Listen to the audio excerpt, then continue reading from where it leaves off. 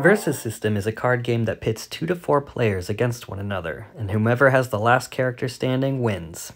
It's built around recognizable action and adventure properties including Marvel's comic book superheroes, their cinematic counterparts, Alien, Predator, Buffy the Vampire Slayer, and The X-Files, with new properties being added about every year. This is how it works. You choose from an ever-growing list of main characters, for example Captain America, Magneto, Ripley from Alien, Mulder or Scully, and build a deck around them using a colorful cast of supporting characters, equipment, plot twists, and locations. You'll battle your opponent, mixing things up with unpredictable plot twists and firing off superpowers, trying to knock them out before your main character gets KO'd. It's worth understanding that Versus System was originally a trading card game that was canceled about a decade ago. Today there's a new version denoted by the acronym 2PCG for two-player card game, which is an expandable card game. That means every box you buy comes with a complete set of cards. No need to chase rare cards or pay a premium for the best cards. This second version persists to this day and has in fact outlived the original Versus System. What's more, it's been steadily growing since its inception. There are more people playing Versus System now than ever before. In this video, I'm going to teach you how to play the game, but for now I'm going to skip setup and some of the beginning steps of the game and get straight to the fun part, combat. On the table, you can see my main character, Spider-Man, and my opponent's main character, Hulk. Looking at each of these cards, we can see their attack, defense, and their total health. My goal is to get my opponent's main character down to 0 remaining health by making attacks against him. I'll declare my attack with Spider-Man by exhausting him, turning him sideways. During combat, my character will strike my opponent's character, and the opponent also gets to strike my character back at the same time. Think of it like the two characters are brawling with each other and exchanging blows. To resolve the combat, I compare my attack value with my opponent's defense value. If it's equal or higher, Hulk will be stunned. Now, the enemy character also gets to strike back. Since Hulk's attack value is equal to Spider-Man's defense, my character will also be stunned. When a character is stunned, it's exhausted, remember that's turned sideways, and flipped face down. Since my Spider-Man is already exhausted, I just turn him over when he gets stunned. Stunned characters then gain 1 wound. If a main character's wounds equal their total health, you're out of the game. That's the simplest way to think about combat, and if you understand that, then you understand the core of how Versus System works. Of course, there are a few other mechanics to make the game a lot more exciting and unpredictable. Most main characters have a power called a superpower. A superpower gives your character a special ability that can be used during the game's different phases. It also has a power symbol that represents what you need to pay to activate that power. Black Widow has a superpower called Infiltrate, which can be used during the main phase and costs a red target power symbol representing the concept of skill. If you have a location that grants you a matching power symbol in your resource row, you can turn it face down to pay for a power. Or if you have one in your hand, you can discard it. Once a location is turned face down or discarded, you don't get it back. It's gone for good. Superpowers are very strong, but you only have a few power symbols per game, so choose when you use them wisely. Another kind of power that main characters have is called a level up power. This power upgrades your character into a more powerful version with bigger stats and additional superpowers. Getting your main character leveled up quickly is a good way to get an edge on your opponent. Level up powers tell you what you need to do to gain XP, or experience points, and the amount of XP required to level up. Black Widow has a level up power called Take Down the Target, which requires her to stun an enemy supporting character 2 times to go up to level 2.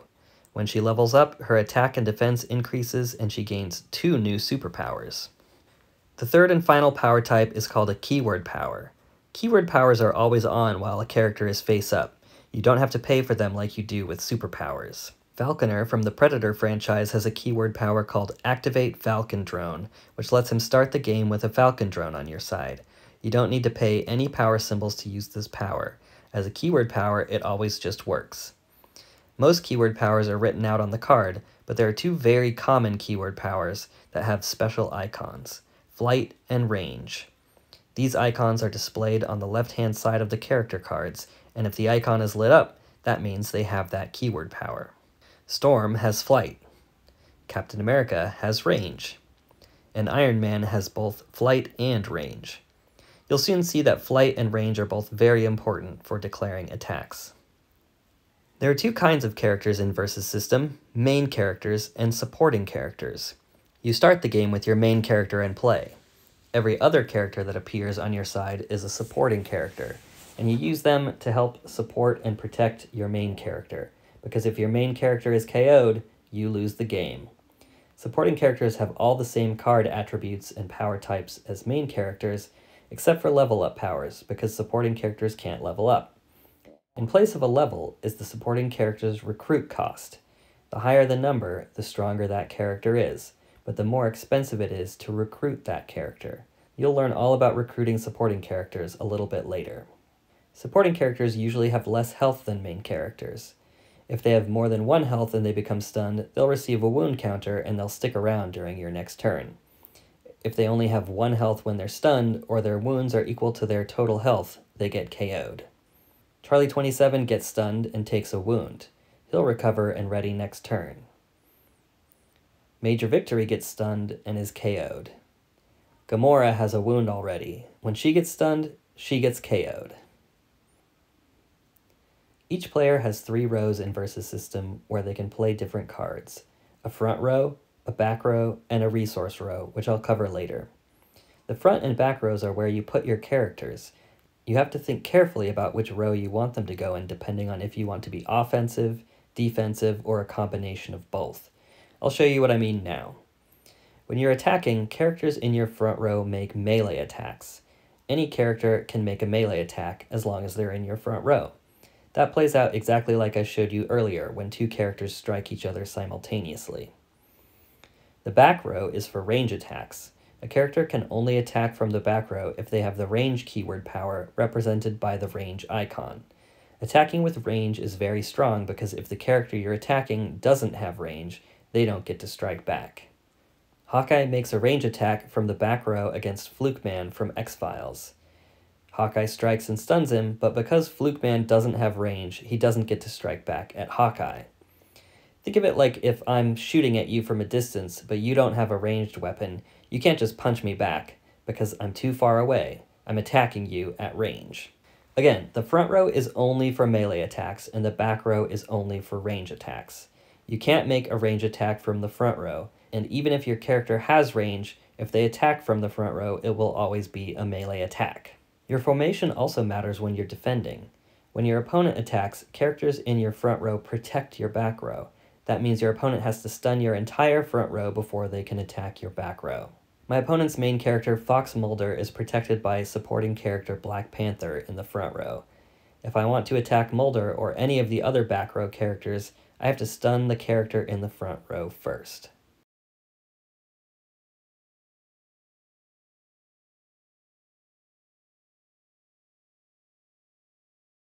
There's an important way your opponent can still get to your back row, however, and that's if their attacking character has flight, indicated by the flight icon.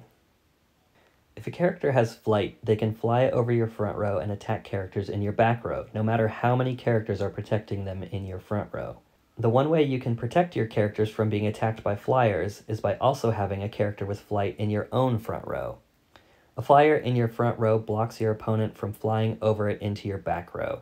Your opponent has to stun all of your front row flyers before they can fly into your back row. My main character Buffy is protected by Willow and Mysterio, who has flight. My opponent has Vision and Yondu, who both have flight. Ordinarily, both of my opponent's characters could fly over my front row to attack my main character, but since Mysterio has flight and is in the front row, my opponent's characters have to KO him first. If Vision attacks and KOs Mysterio, Yondu can now make attacks against my back row, even though Willow is still protecting Buffy. Note that flyers in your own back row don't fly over your front row to make melee attacks, because the back row is only for range attacks. A character with both flight and range will get the benefits of both of those keyword powers, but they still must follow the same rules for declaring attacks. As a recap, anybody can make melee attacks, and only melee attacks, from the front row. Characters with range can make range attacks from the back row, and don't get struck back if their opponent doesn't have range. Characters with flight can fly over the opponent's front row to make attacks against protected characters in their back row, unless the opponent has a character with flight in their front row. Once you're in combat, there are two ways to change the outcome by granting your character special abilities or boosts to their attack and defense. Starting with the attacking player, you each take turns either using superpowers or playing plot twists from your hand. While your main character probably has one or more superpowers, you can only use them during the phase of the game indicated on the power. There are 4 kinds of superpowers you can use in combat. The first type you can only play when it's your turn, in other words, when you're attacking. The second type you can play on any player's turn, whether you're attacking or defending. This is indicated by the purple circle of arrows.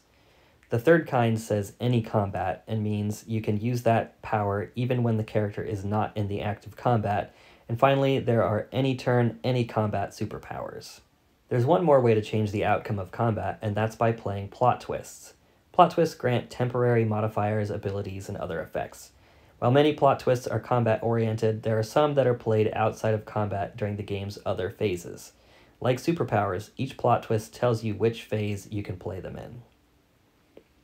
During combat, my opponent uses Venom to attack my shield agent. They pass to me, and I play a plot twist called Savage Surprise to give my character +4 attack. When we strike each other, my character is KO'd, but because I played that plot twist, I stun and wound their character in return. On my next turn, their character is still face down, so I can't attack it, but I have another plot twist in my hand called And Stay Down that I can play during my main phase.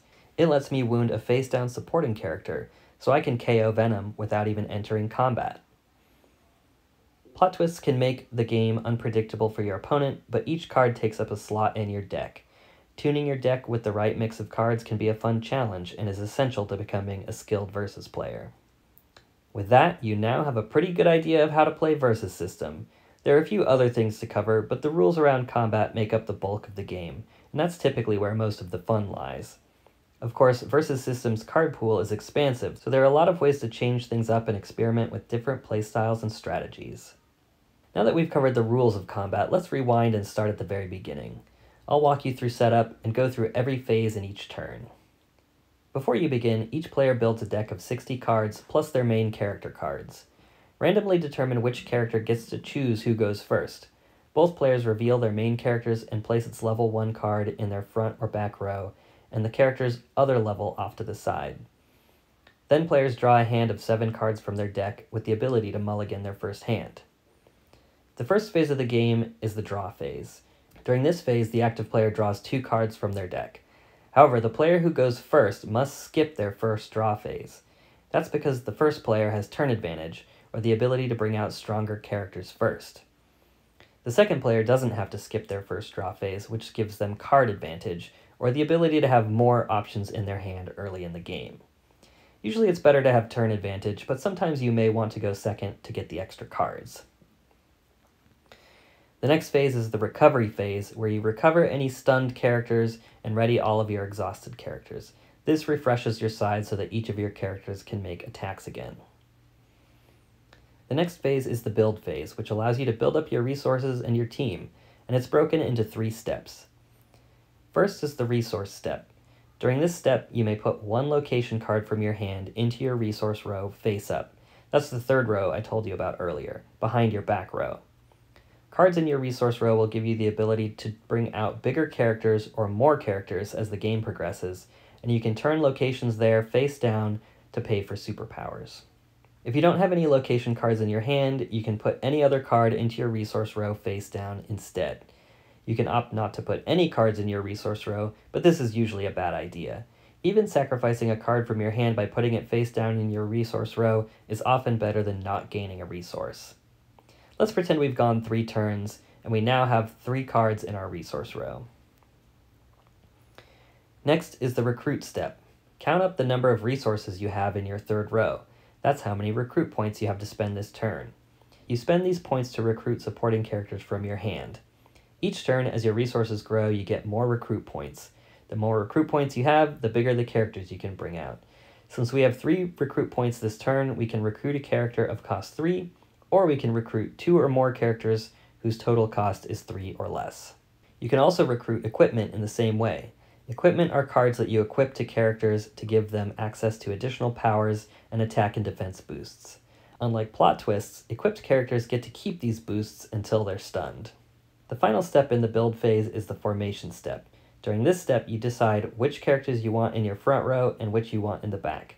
Choose wisely because once you start your main phase, you can't move your characters until your next turn. The final phase is the main phase. This is the phase where you can make attacks against your opponents. When you declare attacks, you leave the main phase and enter a combat phase, but after each combat ends, you return to the main phase. You can make multiple attacks each turn, and once you're done, you can end your turn. Now it's your opponent's turn, and they begin with their draw phase. There's one more important thing to talk about, and that's team affiliations. Each character has a team that they're a part of. This is important for two reasons. The first is that many plot twists and equipment may only be played if you have a character who shares its team affiliation on your side. To play the Chosen One plot twist, you need to have a character who is part of the Scooby's team from Buffy the Vampire Slayer. That could be your main character, or it could be a supporting character. The second thing to consider is that characters who share a team affiliation can make team attacks if they're in the same row. When you make a team attack, you exhaust each attacker in the combat. You then add their attack together when the combat resolves, and your opponent chooses one of your characters to strike back. This is a good way to overcome stronger enemy characters if you have weaker characters on your side. In this scenario, none of my characters are strong enough to stun my enemy's Thanos on their own. But since they share a team affiliation and are all in the front row, they can team attack together. When combat resolves, the enemy player will choose one of them to strike back. With that, you should have a good idea of how to play Versus System.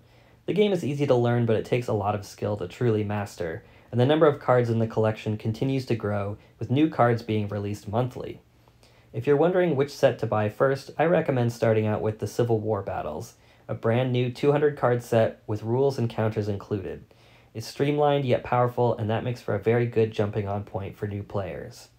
Additionally, any set with the word Battles in the name will also have everything you need to get started.